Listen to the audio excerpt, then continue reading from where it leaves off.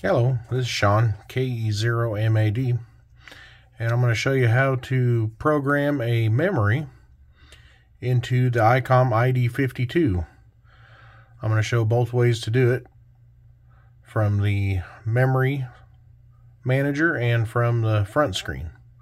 So let's get into this.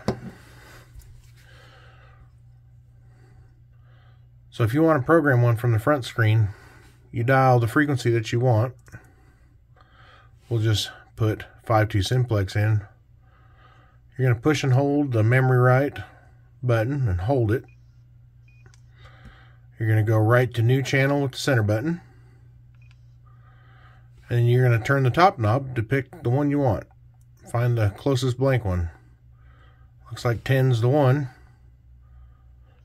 So we'll write it to that one. Yes. And it's done. If it's a repeater, you'll have to add some extra information into it before you save it.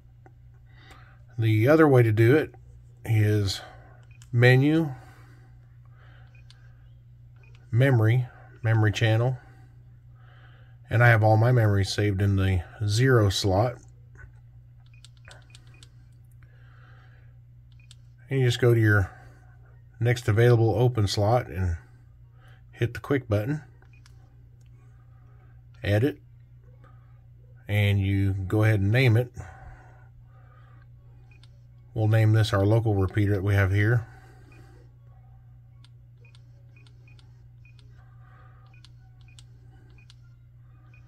Which is W0OAR.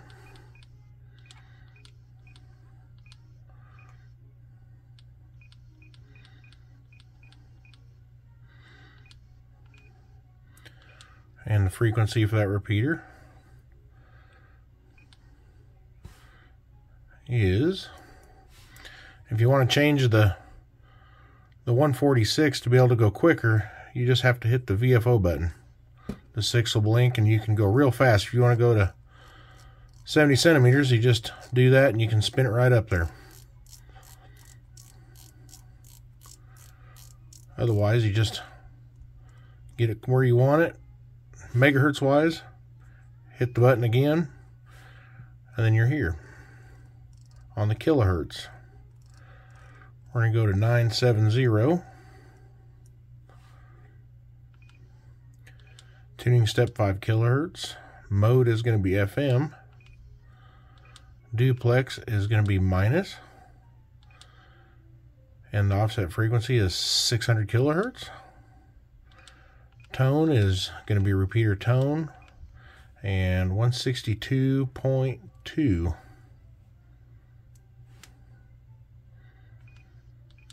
And then we're going to write it.